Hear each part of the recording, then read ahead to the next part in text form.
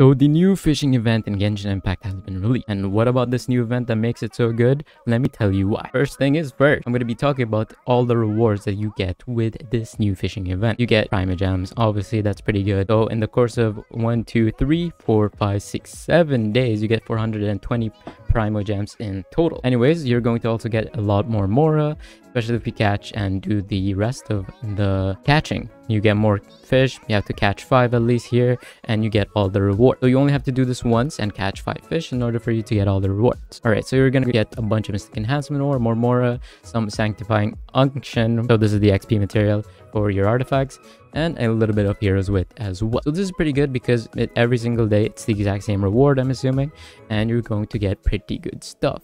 And why this is good is because it gives you a big incentive for you guys to be catching more fish. And why that is important, because the more fish you catch, the easier it is for you guys to be getting the catch. And what about the catch that makes it so good? So the catch has really good stats on it and is good for characters such as the Radiant Shogun Ball, or A as you guys call her. Also for characters like Xiangling and Rosaria, and maybe even Zhongli. So these characters are really going to benefit from the catch. And this event is going to help you get all the fish that you need, or a lot of the fish that you need at least. And not only that, but it also gives you this. This is a universal fishing rod that is pretty good. So if you guys have tried fishing before, you guys can go to your certain regions. You're going to see that certain fish spawn in certain regions, and these fishing rods give them quote-unquote buffs.